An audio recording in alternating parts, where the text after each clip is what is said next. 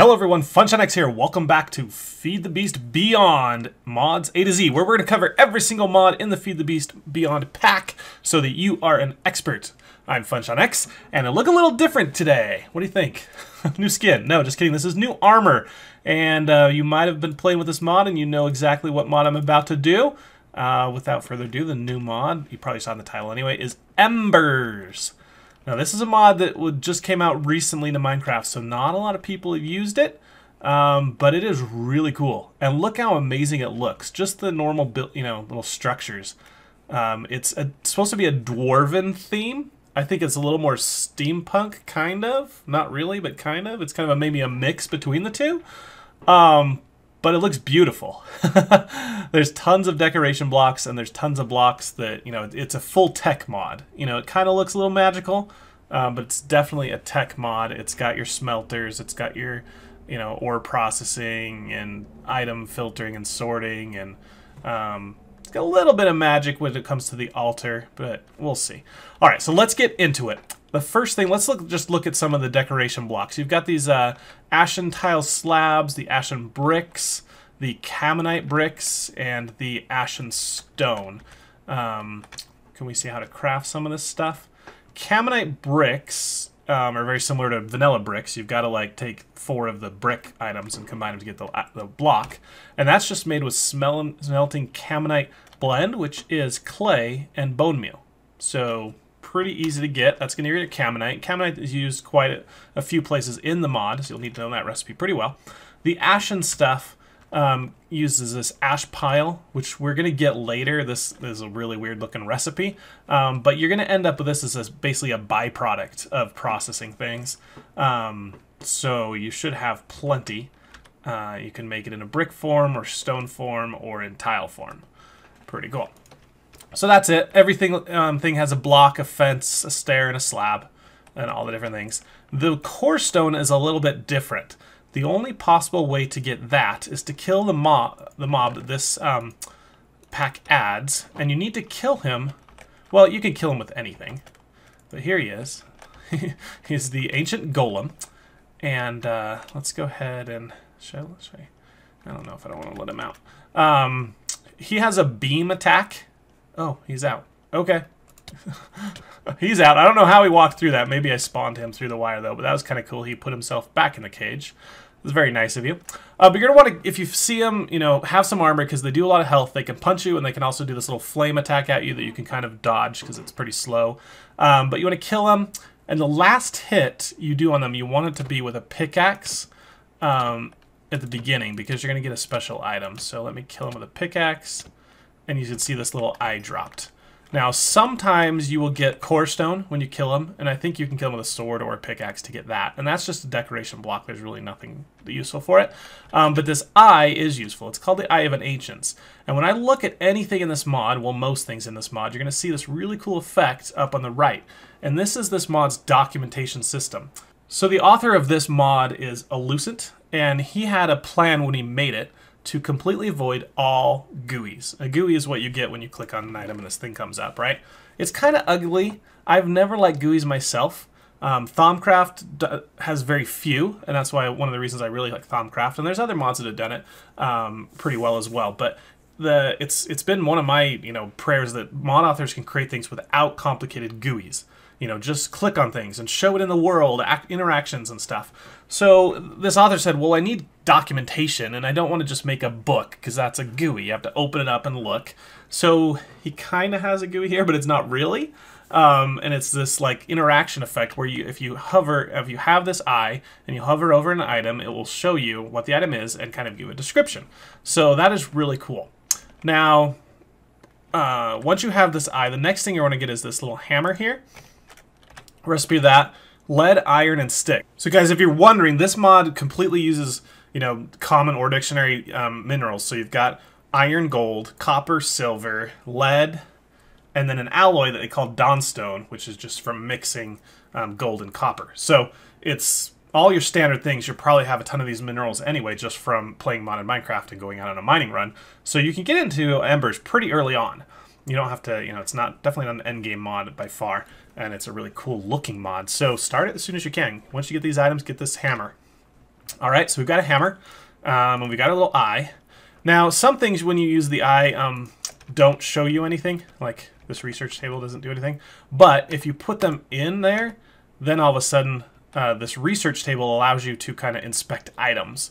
So I can do the same thing with one of these little shards that we're going to cover later. Put that on there, and now I can see what the ember crystal is, right? So that's what the research station's purpose is to allow you to inspect items, to kind of give you the documentation about them. However, the research station is a totally cool pedestal just to display things. Like if I have a really cool pickaxe, maybe I just want to put it on there just to make it a cool little pedestal. So yeah, I've used that a couple places in this in a tutorial. So that's a research station. It's not too hard to build. It's some wood planks, wood, eye of agents. So yeah, really easy to make. You'll need 2 eyes, I guess, because you're gonna need one to inspect and a research table there. All right, let's keep going. This mod has a storage system called bins. Bins are a block. They hold 1 stack of 1 item. That's it. So it's a little bit limiting, but it's also really cool for certain applications where you want only 1 thing to go in a bin and only 1 stack of it, you know, and you don't want to have any more, you don't want to overflow, that kind of thing. So bins are pretty cool, and they've got a really cool look where you can actually see what item is in there. So I can take all these out, and they're empty, and I can just put 1 in there, but if I put a bunch... Oh, I can't put that in anymore because it's a different item. Come out. But you can see I do a whole stack at once. So that's a bin. We can... What's the recipe for a bin? Where are you? There you are. Iron plate. Piece of cake. And I'll tell you how to make iron plates later. But it's or dictionaries to any other mods, iron plates. They also have these things called gauges. And you can put this item gauge on any bin, and you can look at it, and it'll show you exactly what's in it. So this bin has 1 slot, and it's got 64 ember shards. This one has 1 slot, 64 ember crystals. Pretty cool. They also have other gauges that we'll see later. All right, and keep moving along. After you've got the storage, the very simplified storage here, you've got piping. Now there's 3 things you're going to pipe. Liquids, items, and ember. The ember is kind of like the power system for this mod.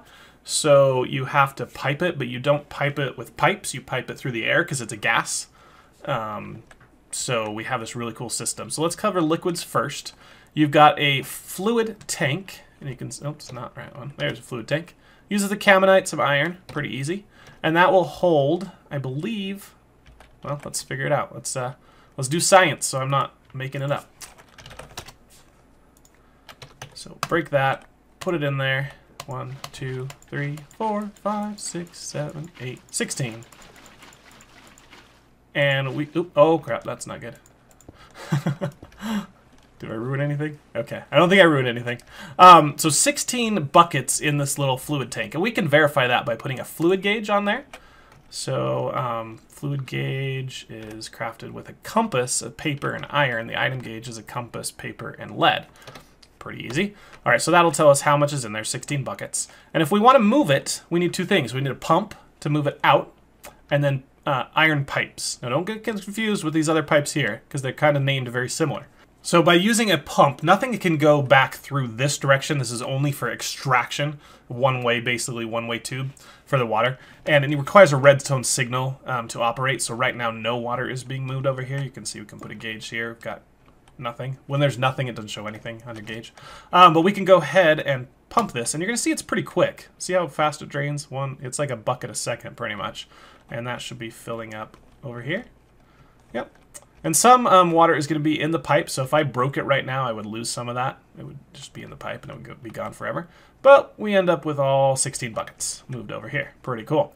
All right, the item's very similar. So I've got a bin here full of iron ingots. We can see there's 64 iron ingots. Instead of using a mechanical pump, we use an item pump. So pretty easy to know that one. That needs a lever as well, a redstone signal. And that goes through an item pipe. This is an iron pipe for liquid, item pipe for items. It's you know, if you think about it, it's easy, but it's really easy to accidentally put iron pipes down and wonder why your items aren't moving around. So yeah, we can do this, and look how fast this takes it through. It's really quick. You can move a stack in like 2 or 3 seconds, and there it is. It's all over here. Cool. Next thing. Oh, should we talk about how to make the pipes?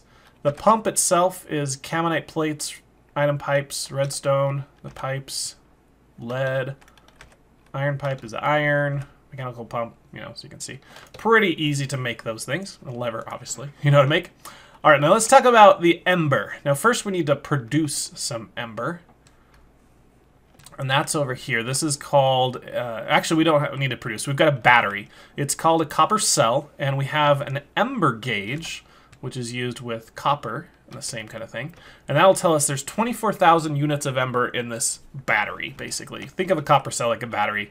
And to get it out, we need an emitter. Really easy. You put it on top. Actually, you can put it on any side, all sides. So you can have a ton of different emitters coming out of it. And that takes a redstone signal. Now, we have to tell it where to go, and that's where that hammer comes into play. Use that hammer there. And over here, I've got another battery that is empty, and it's got a receptor, sorry. So the emitter is crafted like that, the receptor like that. So mainly just copper and iron and some caminite. And I need to shift right-click on a receptor and right-click on emitter. So shift to receive, usually click that one first, the receiver, shift right-click, and then right-click on the emitter. And there's two different sounds if you hear. This one is high, and then a lower sound. And that knows you're successful. If I click on this, and I click somewhere else, you know, it won't make that sound, and or you get two sounds and that kind of thing. So I always shift-click here. Obviously, that's the wrong sound. So, oh, come on, shift. There, right-click. There we go. So now I can turn this on and watch this cool effect. Ember is a gas, so look at it shoot it across there in this really cool arc fashion. That is really cool. Now, even though it's a gas, it needs line of sight. So if this guy can't see this, there's a big black wall here. Let's go ahead and make a wall.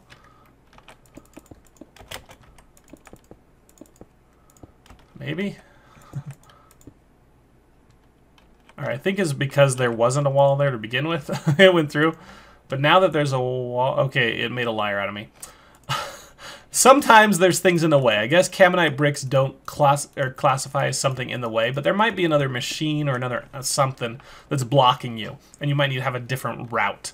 And that's where you use these relays. They're basically just going to say, you know, move it this direction. So if we had a big wall or something that was making us not be able to transfer it, we can go work backwards. So this is our endpoint. Shift right click on the relay, shift right click on the relay, and then right click on the emitter.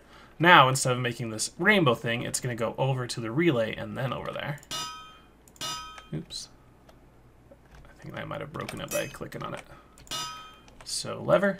There you go. See, it's going to go into the relay. And it's cool. It kind of takes this little path and then over there and out there. So, even if you're not like... I see a path where I just, like, take this and, like... Let's move this over here. And now it's confused. It doesn't know where to go, so it'll keep sending a little bit and just kind of hover, and then it'll just dissipate and go away. Let's put that on top. Let's get a lever. Put that there. All right, so let's make a circular path. So from receptor to there, from there to there, and from there to there. Turn that on, and now you should see we get this like... it's just gonna jump around forever. There's no loss when you transfer it like this, not like some energy system where you lose power. This is just gonna cycle forever, infinity. So even if you're not using this mod for anything else, just to like put some cool fire sparkles around your base, it's pretty cool. All right, now I'm gonna tell you how to generate the ember later, but this is just how you move it around. So let's go and turn this off. If you have a lower end computer, this is generating a lot of particles, so you might want to go into your video settings and turn particles down a little bit. That can help with lag if you're getting lag from embers. All right, so we covered moving ember, moving items, and moving liquids.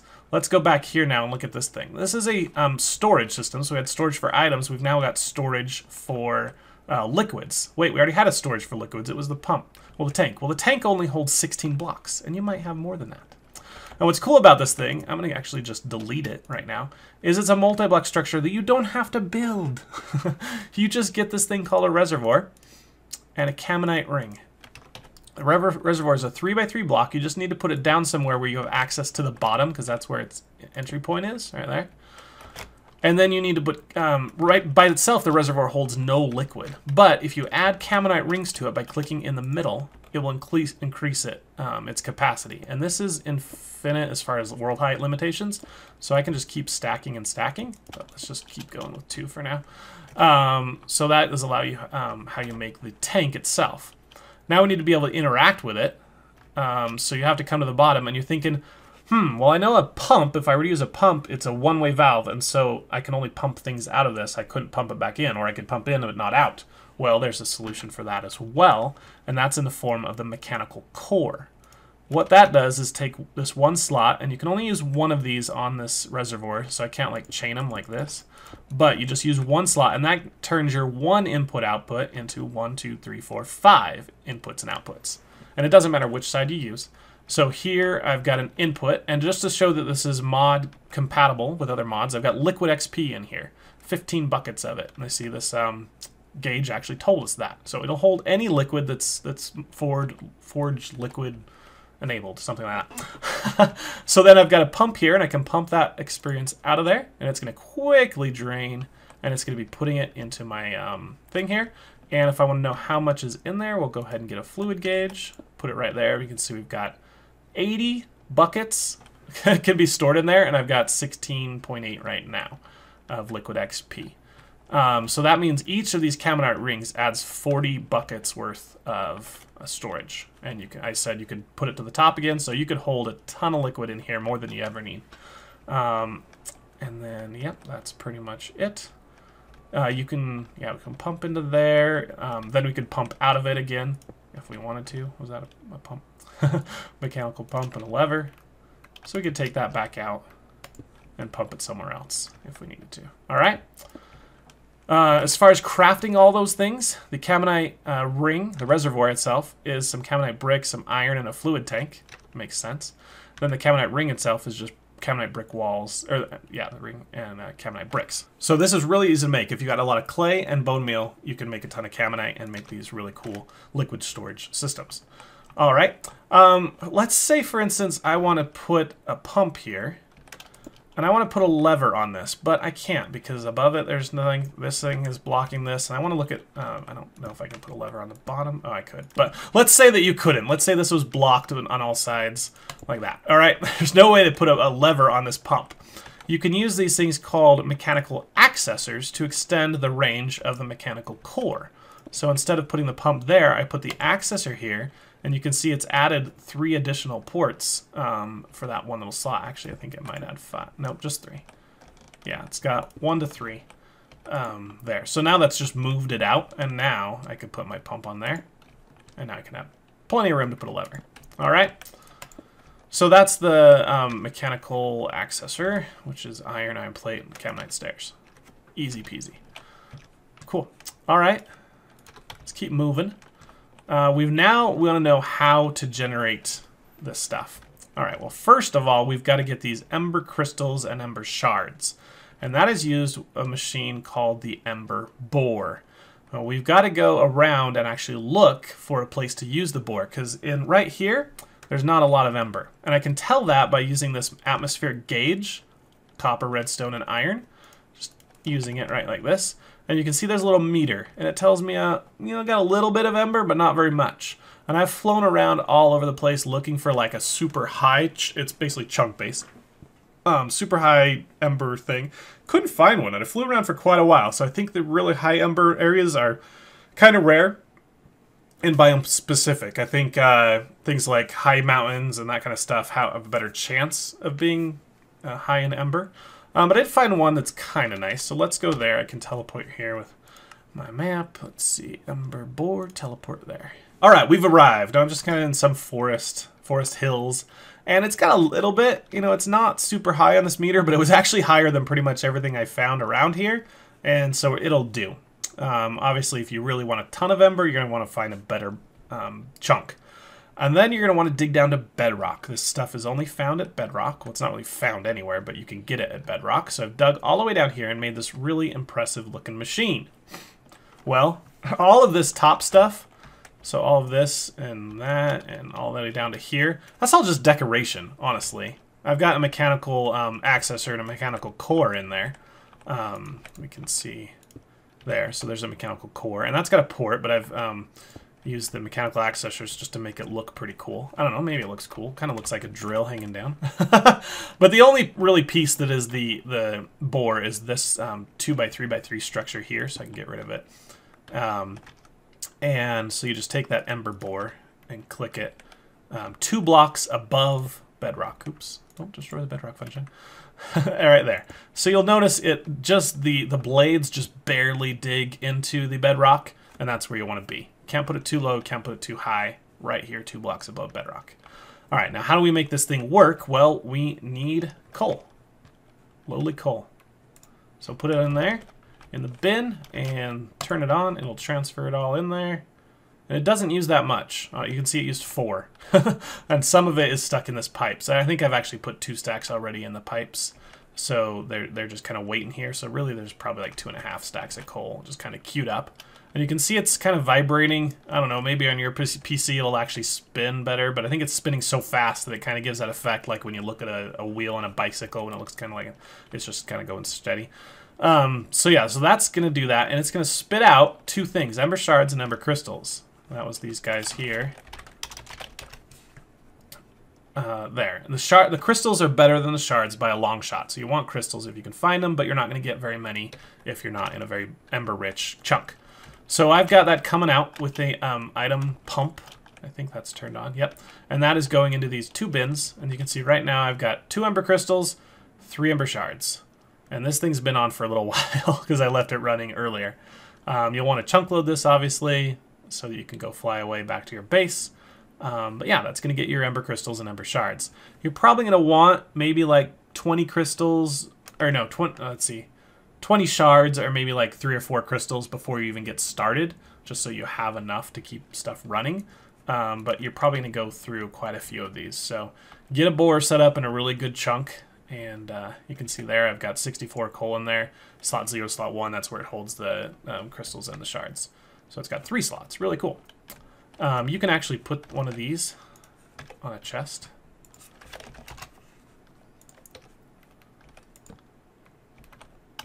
And it'll actually show you what's in the chest. Now, it's kind of hard because chest has so many slots, and this thing just scrolls down. So unless you're using a really small UI, or, you know, it doesn't really work on a chest unless you're in the top slots. If you have a smaller chest that maybe it just has like 4 or 5 slots, this actually is a pretty cool looking thing. Let's see if it works on things like thermal expansion. You know, like pulverizer has a couple slots, right? Slot 0, none. So it's only showing us the output slot on there, unfortunately, I think. Can I put stuff in there?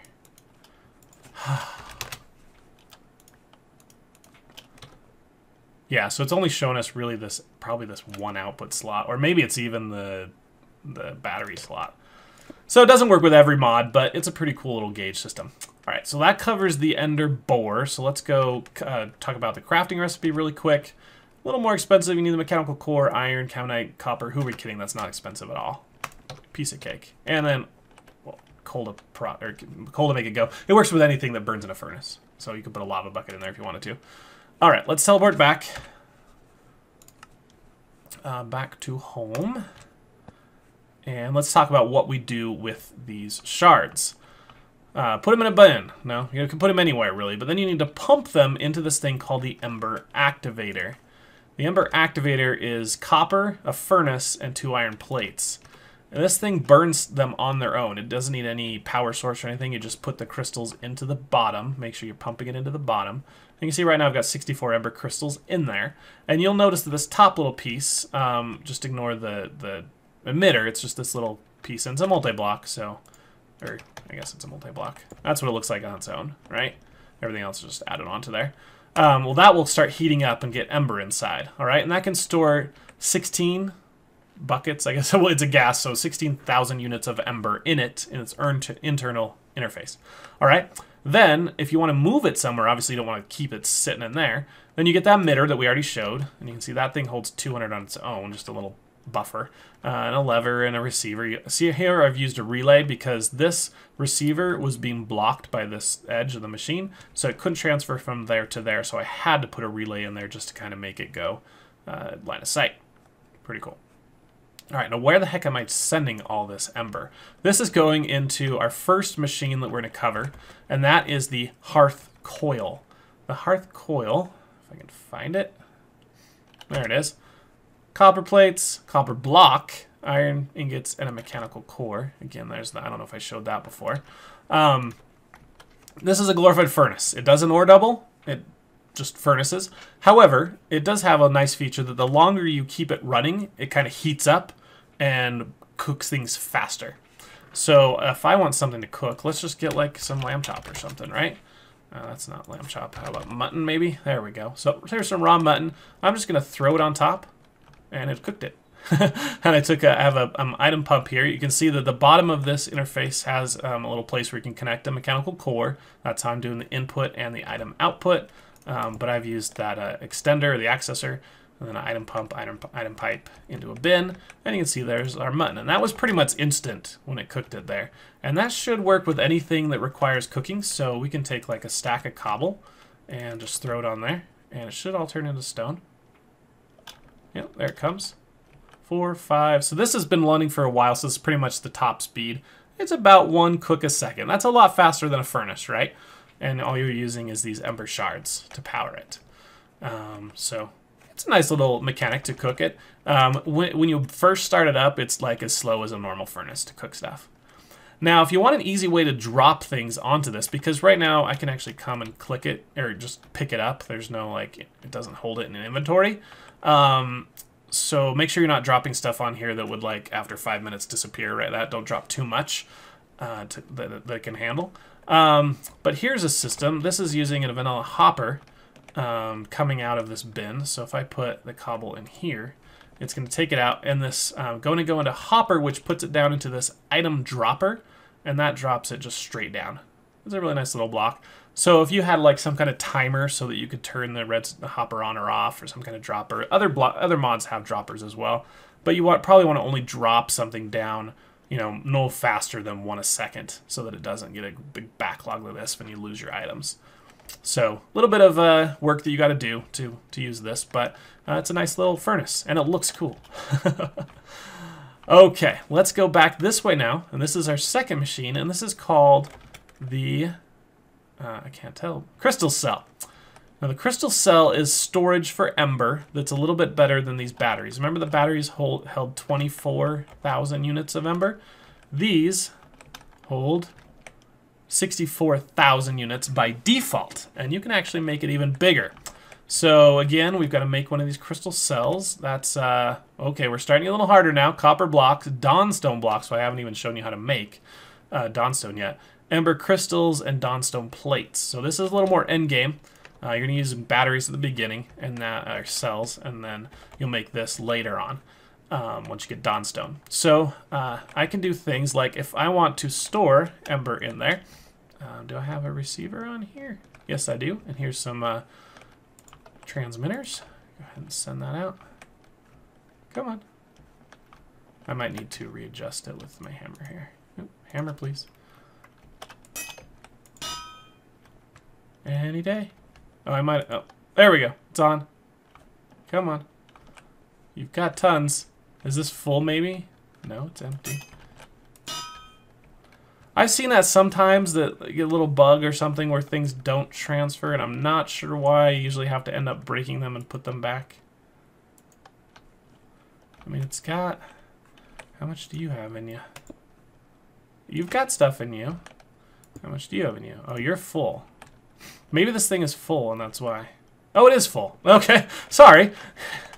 It's full, so that's why it's not transferring. This stuff will not transfer when there's no place to receive it, so that's why it's stopped. All right, but how do we make this thing bigger? Because 64 buckets is nice, but let's go for like 1,000,000. I don't know. You can actually sacrifice ember shards or ember crystals to make your batteries bigger. So let's get an ember crystal and an ember shard, just one.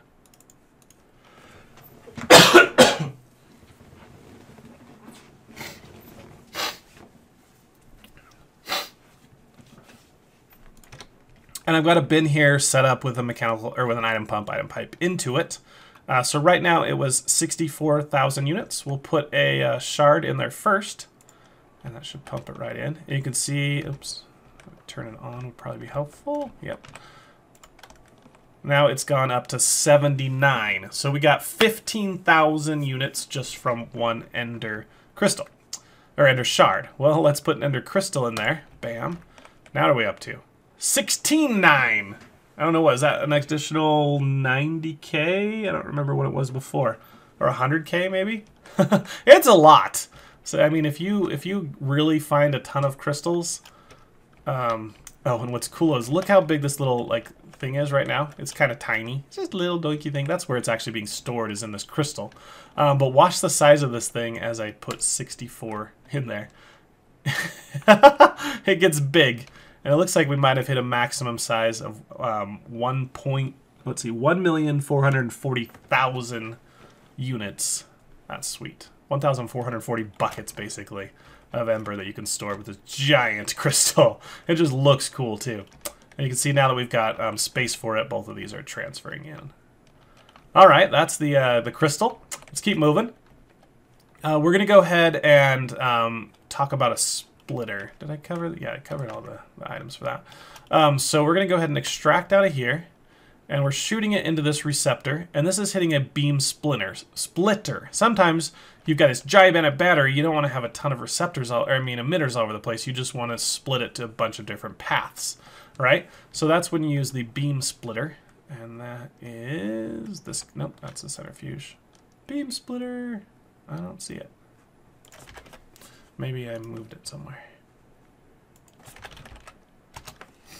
There it is, right up. Oh, I saw it. I knew I had every item here. Pretty cheap to make. Beam splitter is going to split 50-50, or I guess you could go 30-30-30, or even more if you used all the slots. You could split it 20-20-20-20-20. So right now we just have two outputs, so it's going to go 50-50, and I can turn this one on and actually get 100% that way, or turn this one on and it'll split it. So you can see this one I'm sending off to this battery. This one I'm sending off to this cool little design where I've gone over to this guy, over to there, over to there, over there. And this actually uses what I think is a Bezier curve algorithm to find out how to send these paths. So that was really cool. He's doing math in Minecraft to figure out the paths of these particles, basically. So really cool. Awesome little design. So I'm splitting it. That's going into this battery. And now we get into our third item, which is the melter. This is taking ore, and it's going to melt it down. And at this point, it's going to ore double. So this is your ore doubling mechanism, is to melt your stuff down. All right. It's going to take Ember to work. So we'll go ahead and turn this guy on. We should get some Ember out of here, maybe into there. No, hammer. Why did I put it up there? You to you. Get some gauges. You have, oh, you're probably full. Yeah, it's just full. Okay, cool.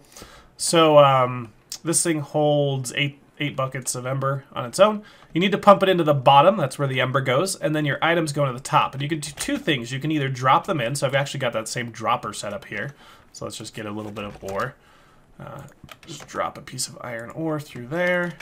Drop into there. And that will start melting into liquid iron or whatever. Iron. What is that? Why can't I think of the name? Molten iron. Not Ender. Ember. Yeah, molten iron. You can see it's just taking a little bit. You can also pump the items in. So I've got a mechanical pump here to do it. You can also, once the item's in there, you can't remove them, but you can pump them out. So I just exploited that system right now because now I have a full ingot again. I thought. Where's my engage? No, nope. In there. Okay, so maybe I didn't exploit the system. I thought I was letting them process for a little bit and then pulling them out like before they were finished, and it would like allow me to reuse the item, but maybe not. Maybe I just did something weird and didn't realize it. But yeah, so if you ever get a ton of items in here and you're like, wait, I didn't really want to smelt it, the only way to get it out is to pump it out like that. Then we've got the liquid one over here, mechanical pump. This is the item pump. Mechanical pump takes the liquid out of there, out of the top slot, and we're going to put it in a fluid tank. Now, you can see I've got a bunch of fluid tanks, and that allows me to process a bunch of different materials. However, it just picks one at random. So it reaches this junction, and half of it will go that way, and half of it will come down. And maybe that's not what you want. You want all of one, iron liquid in here. I've got all my lead in there. If I turn this on right now, the iron would go maybe in there and maybe in here. So one thing you can do is use your hammer to turn different outputs off. So that can just remove things, and now the only path it could go would be down that way. But then I can turn them back on. Maybe block this path so it can't go that way, or whatever. So let's go ahead and extract our iron, and that will go into this one, right? Is there any even iron in there? I don't know. I'm not sure where the iron went, honestly. It might have went in with the lead. But it's going to go in a bucket, though. It probably went into here. Liquid gauge, please. There's nothing in there. Nothing there. Who knows? Iron is mysteriously lost. But let's talk about what we do with the fluid, the molten metal. I've got molten lead in here, I believe. Yep, 7 ingots worth. 7.5, basically. I think it's a molten lead. Now, to get them into an ingot form, obviously molten is no use to me. I need ingots. You need 2 things. The stamp base, which is this block here, and the stamper. And I like to have it set up kind of facing down, but you can do it sideways. You can do it up. You can do however you want. It just makes sense to me that there's liquid molten sitting in there. It should be facing up so it's not pouring everywhere. So this is the way I do it.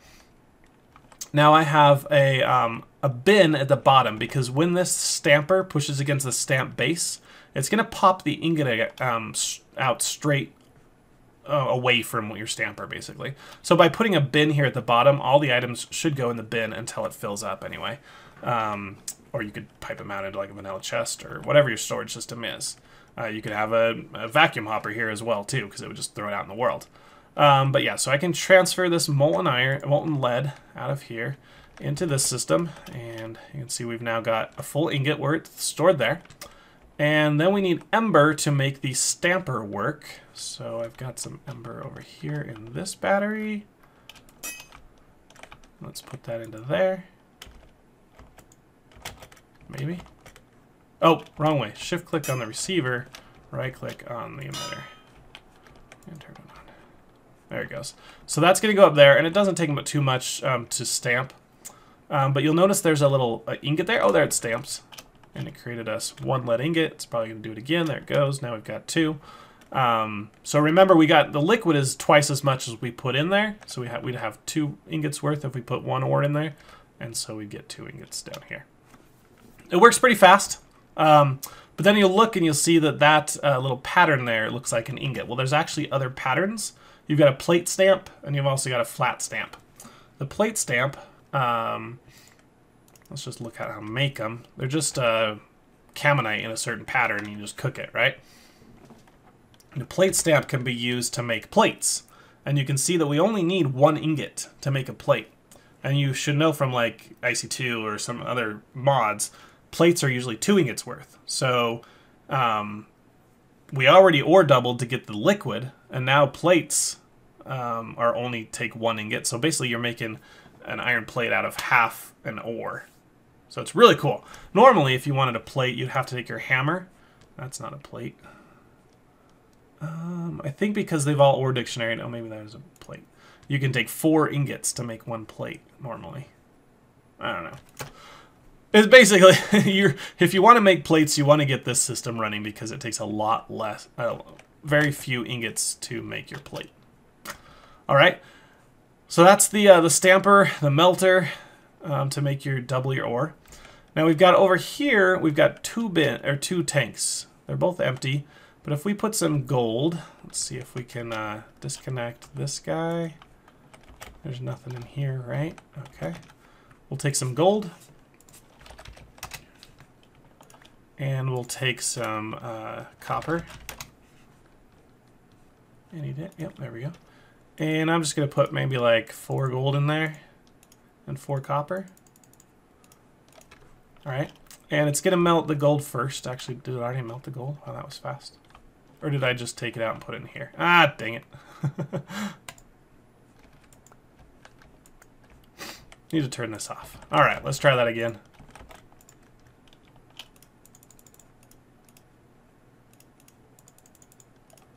Okay, so now it should be melting the gold first.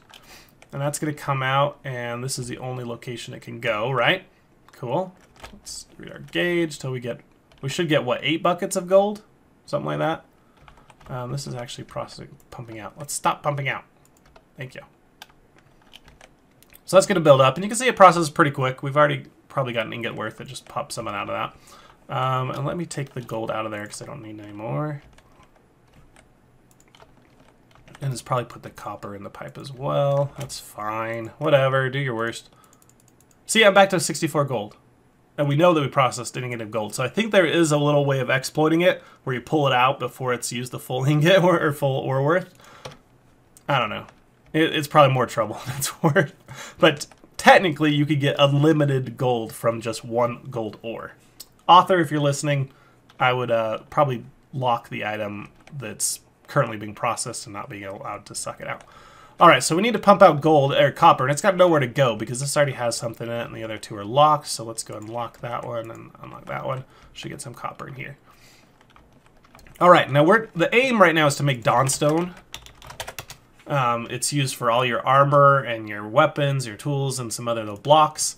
And to make Dawnstone, we're going to need molten Dawnstone, and that is made in a centrifuge, which is this little symbol here. So you can see we need 4 millibuckets of copper, 4 millibuckets of gold, makes 16 millibuckets of Dawnstone. So you're getting what? You're putting in 8 and you're getting 16. So you're doubling again to get Dawnstone. You're going to end up with twice as many. So you get twice as many there, and we need to put that in the centrifuge. Again, that was the item there. So that is right anywhere, maybe somewhere. Where did I put the centrifuge? There it is. Mixer centrifuge. Plates, copper, mechanical ore, iron, whatever. And the centrifuge is a 2-block tall item as well. It takes Ember to run. So let's go ahead and switch. Let's see.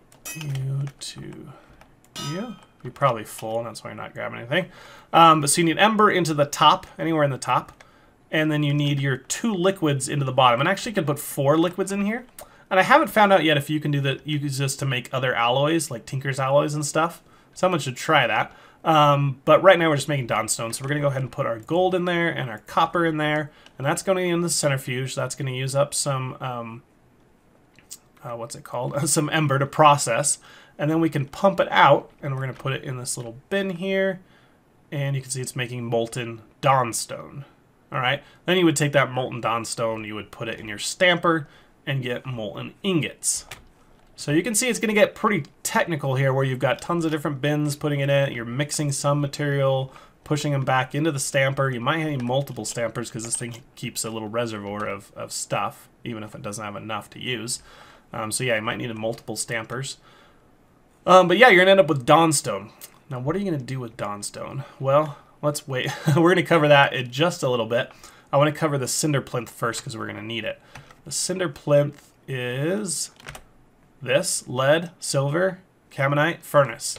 It's basically a recycle bin, right? So you get tons of cobble, tons of any item that you want to get rid of. You're going to throw it in there. And you hold 1 stack of items, and it's just going to burn it. And it doesn't. I think it does need ember to work. And you're going to want to put a bin right underneath it. And that's going to catch all of your dust. If you don't, or your ash, sorry. If you don't, then the ash is just going to go flying all over the place. So put a bin underneath, you get the ash piles. Now remember, we use that ash to make these cool decoration blocks, but there's also other items we make with it.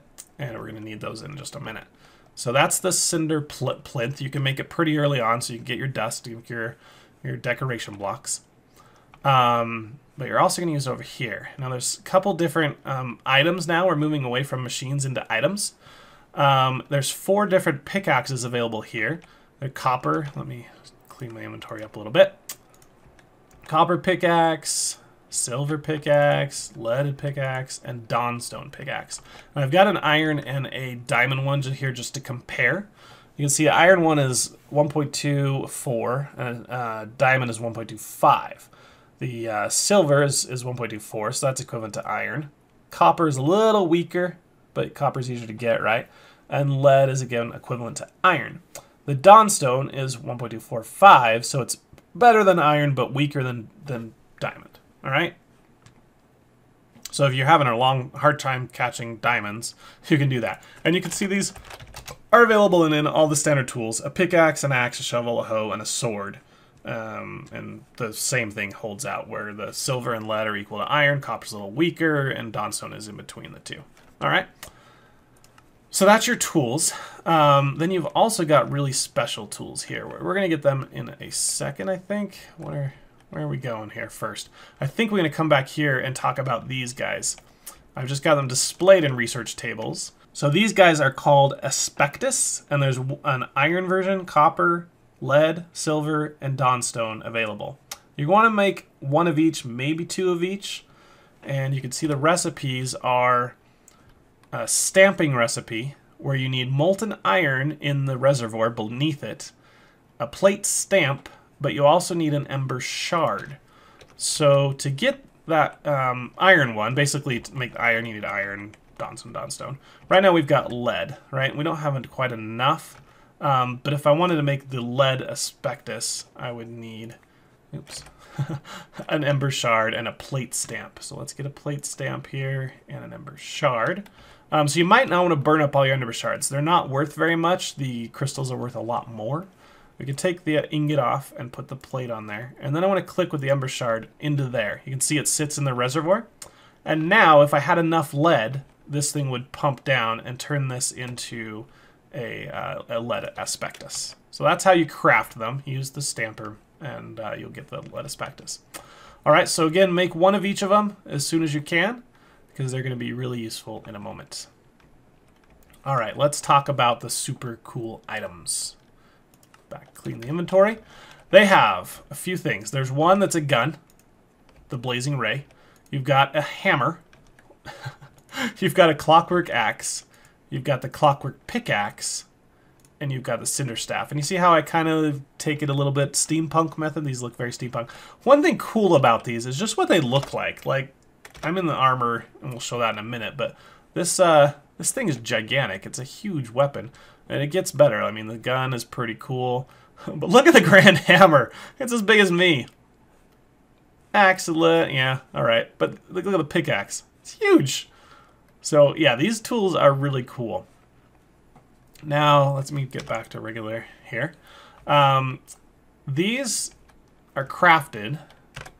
They all have a similar crafting recipe. They're going to need a shard somewhere in the recipe, dawnstone plates, and dawnstone ingots. So you're going to use a lot of dawnstone to make these, but they are pretty well worth it. Grand hammer, you can see it takes blocks of dawnstone to make. Axe is a little bit cheaper, some copper, and the pickaxe is really cheap. So that's awesome. What do they do? Well, they run on Ember. They have no durability, and to really see what they do, let's put them on this guy and get our eyeball. You can see, okay, we got the blazing ray, and it says Ember-powered dawnstone shotgun. When Ember is available in the containers in the inventory, it can be fired to shoot blazing beams of ember. Pretty cool. All right, so let's pick that one up. Let's put this one in there. Grand hammer is a massive hammer with an ember-powered core. It does damage using ember, so you can use it as a weapon. It's a powerful weapon, and is also capable of performing a wide sweeping attack when right-clicked to knock back enemies and deal damage to them, and we'll see that in a little bit. As far as the clockwork axe, it's basically a giant axe that can cut down trees. It's a really good axe to begin with, but if you right-click, you cut down a big chunk of wood. It's not a true tree feller, you know, that kind of thing, because it doesn't go from the bottom to the top. It does like an area, like 11 by 11, I think, or maybe 5 by 5. I don't know. It's not, you know, going to fell down a huge redwood tree, but it will take out a ton of wood really quick. So don't right-click near your base if your base is made of wood. Clockwork pickaxe. Also, it's, you know, normal axe. It probably functions about diamond level, but it can break dirt type, stone type, really effectively. So it's really good against dirt and stone. Also, you can right click and it will break a 3 by 3 area in front of you, which includes obsidian. So if you want to mine obsidian, this is a great tool to do it because it's instant. You're just going to need ember. Now, how do we get, before we see these in action, how do we get the ember into them to be able to work? Well, there's two things. You've got your mantle jar and your mantle cartridge. The mantle jar holds a little bit. It's only 1,000 units of ember. The mantle cartridge is 6,000. Now what makes them different is the jar will power your tools if it's anywhere in your inventory. Just needs to be in an inventory slot. Doesn't have to be in your hotbar, just somewhere in your inventory. The cartridge, on the other hand, has to go in your shield slot or your offhand slot. So you can see I've got the cartridge. You kind of, you know, it's going to go in that slot. So that allows me to hold much more, but I'm limited that I can't use a shield or an offhand. All right? Why would you want to? I don't know. So now that we've got our cartridge and our mantle, they're going to give us, we've got, you know, between the two, 6,000, 7,000 units. Let's go actually play with these. So I'm going to get, oh, we did do the staff. Hold on. Let's do the staff. Where's the cinder staff? It can be charged up to create a large fireball. The more it's charged, the larger, more damage the fireball will become. So let's try that first. We've got a cow over there. Hello, Mr. Cow. So remember, it's set, left click doesn't really do much. I'm in creative mode, obviously. Right click to charge up a fireball. And that's going to get bigger and bigger and use more and more ember. But you can see, here's the max size. This thing's huge. We're going to fire it at that cow. Bam! One shot the cow.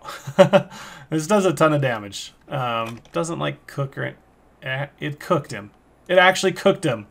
Wow, I didn't expect it to. I was just going to say, no, it doesn't cook, but it did. It cooked the cow. That is awesome. Okay, so there's your staff. Here's your ray. I can right-click, and it's just going to do a quick attack. It's going to light them on fire, so again, it would cook them, but not a lot of damage. However, if I hold it down, it's going to be more accurate and also fire a little more material, and obviously that was not right. There you go. So I killed him in one shot there. Probably cooked them maybe again. All right, cool.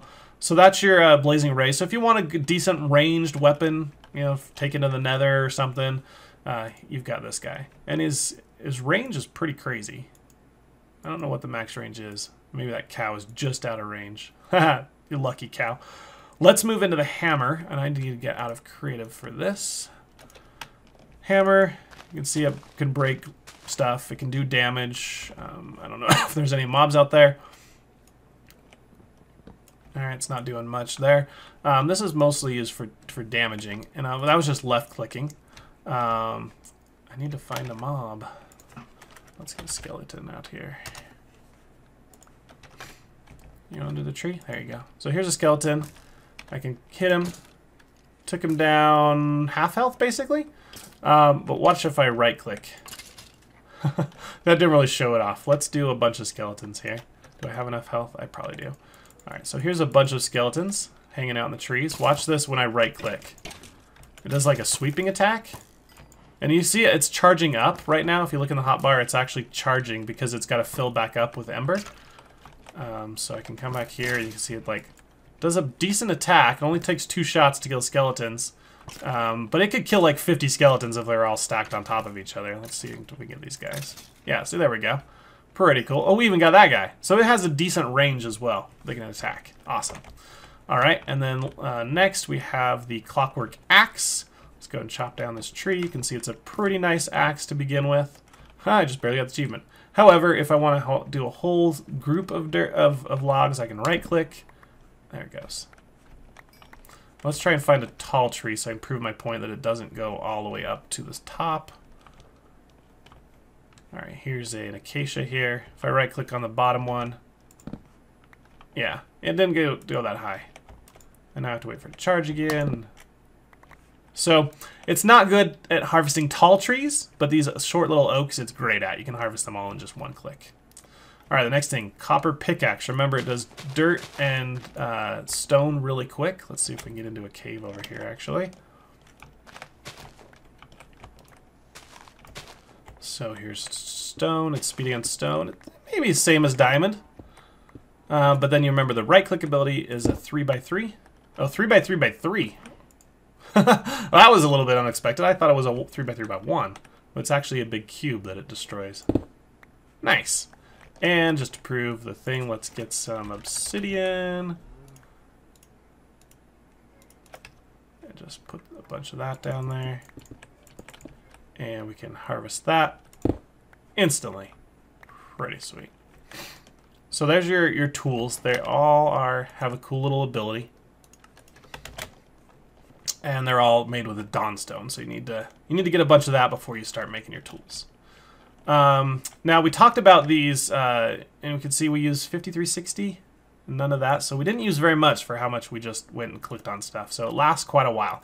Now, how do we make these mantle cartridges? Ember, crystal, iron, glass, plate. Mantle jar is a little bit easier. Now, how do we put ember in them?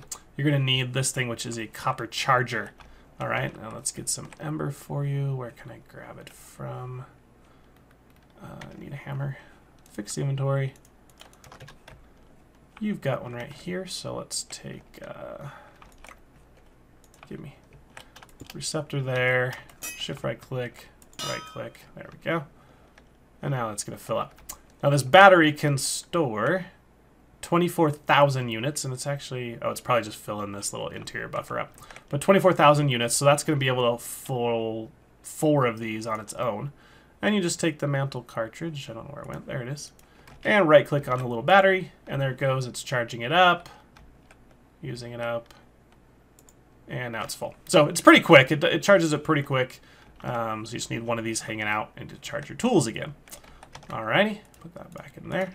Now, the big thing. How do you look as cool as I do with this cool armor? That you've got to do alchemy for. Alright, so remember all these little things I told you need to make? Well, here's why. If we look at this armor, it takes ashen fabric. Alright, some more than others. It's all dawnstone. Wow, you can put a jetpack on this? That's cool. I didn't know I did, but I guess you can put a jetpack on it if you have IC2. Leggings takes ashen fabric. So everything here really takes ashen fabric to craft. And if we look at that fabric, we can see this weird recipe where it takes 2 ash pile, we know how to make that, 2 string, and a wool. All right, well, let's get that then. I'm in creative, so it's a lot easier. Ash pile, 1, 2, string, and a wool, right? All right, so that's the recipe for one of those pieces of fabric. And then it also says it takes 12 to 24 of the iron one and 12 to 24 of the silver one. Now, what does that mean? Well, you need the aspect of iron and silver to make this stuff. And how we get that is we take these ash piles, and we need a ton of them, so don't waste them all on your decoration blocks. And we need to put them in certain pillars. Let's talk about recipes, I guess. You've got this here, which is your exchange tablet, and that is dawnstone, a lot of dawnstone, caminite. And then you've got a bunch of pillars, which are alchemy pedestals, sorry, more dawnstone, and a crystal. All right, so pretty expensive. Not really. Need at least one pedestal for every little aspectus. But you see I've got 2 of the dawnstone ones, and that's because there's some recipes that require more than you can put in one. It'll make sense in a minute. And there's 3 items that you can make with this system, this alchemy system. The leather, which we already showed. The glimmering... where's my eye? Oh, that doesn't even work. Huh. Interesting. Ashen fabric works. The glimmering doesn't. Inflictor gem works. Okay, well that's interesting. But yeah, those are the 3 things that we're going to make from this. This mod is pretty new, so maybe he'll add more stuff that can be made from this. But they're all crafted pretty much the same way. Let's get those that recipe egg here again. So we need to put the 2 ash piles on the side with the string and the wool in the middle. So that's pretty easy. Let's do that. So ash pile, oops. If you click on the top, it goes in the middle, so let's do the wool. Ash pile, click on the side. Ash pile, click on the side. No, I don't want that. So there's a little problem, is it tries to put a full stack in there, and you don't want that. You only want 1, and I don't want 2 in here either. You can see it did that. So be careful how much you put in there, or the recipe's wrong, and it won't make it. So there's 2 of those. Split my string, click there, and click there. All right, so our recipe is set and configured. And now we need to click, follow the other part of the recipe, which is 12 to 24. That gives us a range, so we're not quite sure, ash into the iron aspectus pedestal, and 12 to 24 in the silver. So let's start at the low end and just do 12. So let's separate these out. and 12. All right, so I've got 12 and 12. So we're going to go through this a lot. Once you learn the recipes, they don't change, so it's easy, but I'm pretending I don't know them. We needed the iron one, so let's put 12 just in that pedestal. You can't really see that there's 12 in there, so you kind of just have to know. And then it needed, 12 the silver, which is here. All right. Now, is it going to do anything? No, you need one more cool tool, and this is the cannon, the beam cannon. It takes a ember, as always. It has a lever to activate, and you can see it's got 2,000. I think it needs 1,000 to shoot a beam. And you can actually shoot this at mobs and kill them. It does a ton of damage. And the way to aim it is you take your hammer anywhere in the world, shift right click, then you come back to it and right click on it. And you can see now it's aimed a straight line to wherever we clicked. Now if we had a mob farm right there, we could kill a ton of mobs. So use this as a mob farm maybe. Use it as self-defense. I don't know. But it's also needed for this exchange table. So shift click on the table, right click on that, and now it's aimed there. I just need to turn it on. And it'll fire. And you can see it's going to start pulling. It looks like it's pulling from all of them, but it's not really. And it looks like I made 2 of them too far away. Silly me trying to make it look good. I made them too far away. And you can see we failed. Oh, we failed. We didn't put enough for the right values of ash in there. So we got this chemical waste. Can we use it for anything? With a flash stamp, we can turn it back into ash piles. The flat stamp. All right, so we failed. That's fine. We lost all of our items, so we're going to have to do it again. 2 string. Actually, we should probably just get a ton. So if we lose again, we're fine. Wool. And we've got the ash. So let's split this up. Okay, so 1 wool there. Ash, ash, string, string. Doesn't matter which way those are rotated. I'm going to fix these really quick. Need to be within a certain number of blocks, apparently. There we go. But other than being in range, they can be organized however you want. You can make it look pretty if you have better skills than I do. All right, so we did 12 and 12. That didn't work, so you can see that it says accuracy 0%. That means we are way off. That almost makes it sound like a recipe was wrong. But that tells you how close you were. We could try 16 to 16. What was our range again? 12 to 24. So let's bump it up to 16. Again in the iron and the silver. I hope I'm doing that right. And it should shoot again because we've got a beam in there, right? Oh, we've got no ember in there. Hammer. Let's see. I'm gonna borrow. Oops. You. To you. And you can see this thing can shoot quite a long ways. It's shooting it all the way over here from there. No loss, as far as I know. It's going to build up. Once it gets past 1,000, it should shoot again. There it goes. And again, it's going to try and pull from everything. It's just pulling the ash in from each pedestal. So it's going to pull 16 of there, 16 of there, mix it with the stuff. Hopefully we get it right. Maybe. Come on. There we go. All right, we got our chemical waste again. Accuracy 0%. All right, it makes me think we're doing something completely wrong in the recipe. Let's check this one more time. 2 ash, 1 wool, 2 string, 12 to 24 iron, and silver. You're iron, right? Yeah. You're silver, right? Yeah. What was that? I just shot randomly. Probably don't want to leave it on. I forgot about that because if you get shot by it, you die. It's instant death. So turn it off when you're not using it.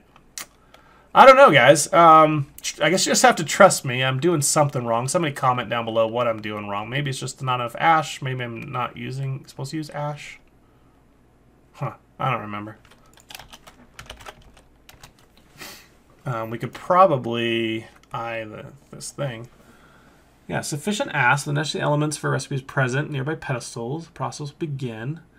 Ash matches the recipe exactly. A product will appear. Otherwise, waste produced. Visible accuracy, you know how far off we were. So we did everything right. Maybe we were just way off on the number of ash. Maybe it's 24, 24.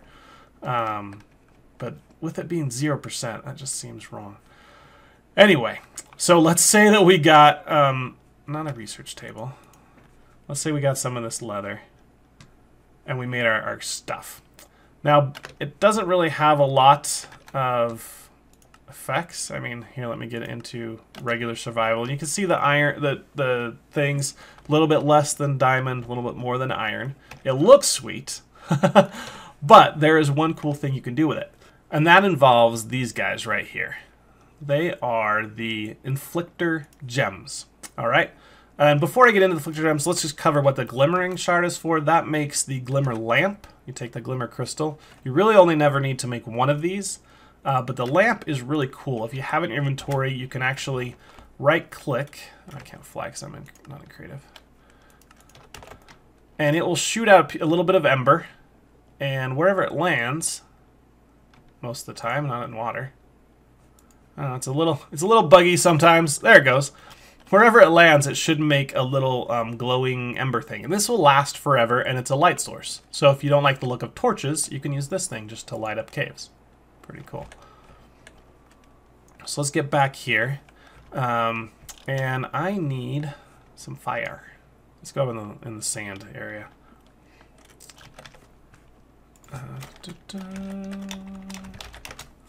Alright, got a flint and steel here.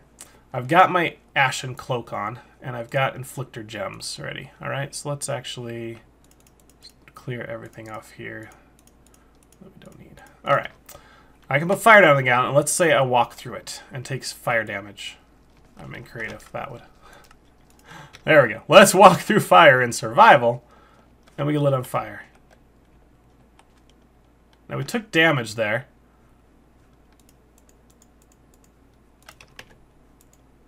And I right-clicked while I'm taking that damage, and it takes it away from me and puts it on the inflictor gem. So let's get on fire again. I don't know why the fire effect's not working, but click again. Oh, I was not on fire. So just get in the fire and click these things. Or I guess you don't even have to click, you just have to be hovering over them. So, oh, am I going to die? Stop dying. Get in the water. Creative mode. Whew! That was quick. Close. Heal me, please. Thank you. All right, so basically you're gonna have these in your inventory. You're going to walk into whatever you can take damage from, and while you're highlighted over that. And I believe, let's try drowning really quick. Am I in survival again? With this one highlighted. Let's wait around till our air bubbles pop out. There's different damage effects that you can absorb, and I'm not going to spoil everything.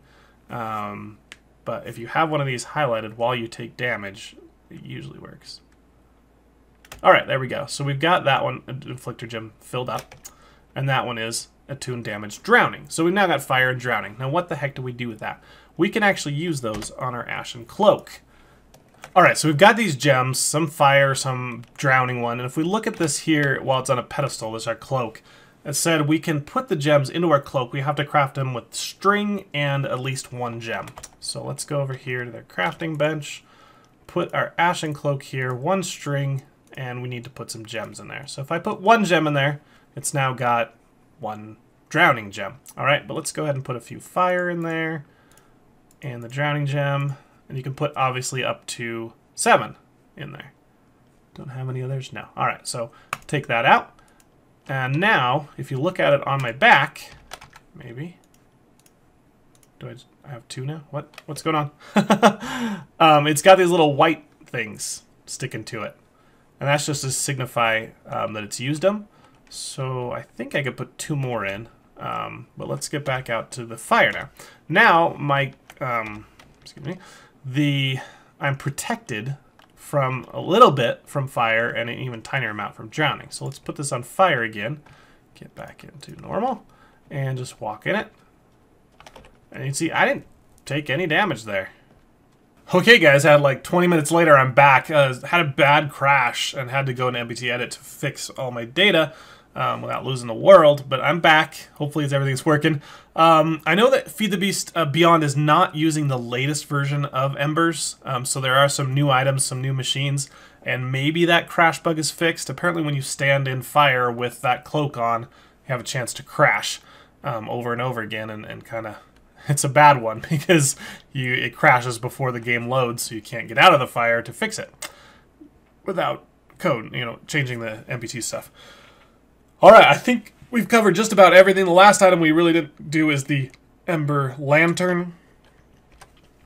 Crafted like this, iron plate, ember shard, iron ingot. You get 4 of them for that. And they're just a torch, basically a fancy looking torch. I want to do one last thing before we go though, and that's turn this world to night. And just see what it looks like with all the glowy stuff. So yeah, those lanterns, pretty good light source. They lit this place up pretty well. And yeah, that glowing thing in the middle of the night just looks sweet. Put that up on the top of some kind of tower. Oh, it's like the eye from Sauron. Eye of Sauron. Yeah, and then have this cannon shoot at it to kill mobs. Oh, that'd be an awesome mob farm. Guys, that's Embers. You should now be an expert at the mod. It only took us an hour and 20 minutes to get to that point. But that's all that it has to offer, at least in this version. I'm sure more will be added as it comes, but I really love the mod author's take of no GUIs anywhere. You notice we never clicked on anything to open something up and type in it and configure it. It was all just with a hammer or building multi-block structures. It is really cool. Check it out, Embers. If you haven't, I encourage you to try it early game, just as get away from your standard thermal expansions and everything, just to see if you can do ore doubling setup and see how worthwhile it is. Maybe it's not the most worthwhile because it's a little bit challenging to set up, but it looks so beautiful. Yeah, give it a try. Guys, if you like this episode, make sure you hit the like button, subscribe to my channel to see more. Next up, I'm not sure what. Make sure you go to my Twitter account where I've asked for what pack do you guys want to see next, or what mod in the pack do you want to see next. I'm not really going A to Z anymore. There was a bunch of kind of boring mods at the beginning of the pack, bunch of juicy mods at the end of this alphabet. So I put a request out on Twitter. What mod in the pack do you want me to cover next? So reply back to that Twitter post, and I'll maybe cover that mod next. I'll see you guys next time. You're now Feed the Beast Beyond experts. Catch you later. Bye.